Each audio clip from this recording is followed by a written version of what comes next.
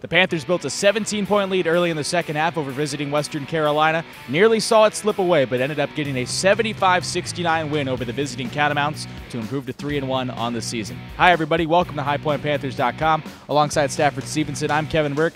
Stafford, it wasn't pretty down the stretch, but the Panthers got it done when they needed to. Oh, absolutely. They hit key free throws. They came up with key offensive or defensive rebounds. They did all the things that needed to be done to win a basketball game tonight. Panthers got it done defensively, holding one of the hottest shooting teams in the nation at just 33%. Western Carolina was really good from beyond the arc entering this game, not so much during this game. Yeah, 6 for 33, difficult to overcome that, but that's the nature of their game. They do have guys that can flat fill it up.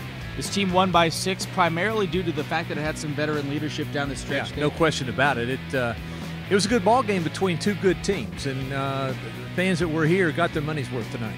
Here's a look at what happened tonight at the Millis Center. Backdoor Brown, behind the back slam. Nasty for JB. Man. Lindauer zips it up ahead for Perez-Lahan. Beautiful pass and a lay-in for JPL. Thompson left-handed, Figueroa good and one. Lob backdoor, Brown slams it. John Brown, authoritative slam.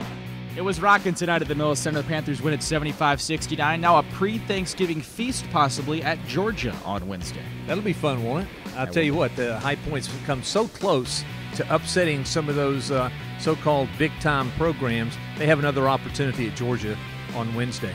Panthers and the Bulldogs down in Athens. It's 5 o'clock. You can catch it on HighPointPanthers.com and also on TV on ESPNU. Panthers get it done tonight over Western Carolina, 75-69. For Stafford Stevenson, I'm Kevin Burke. Thanks for clicking on HighPointPanthers.com.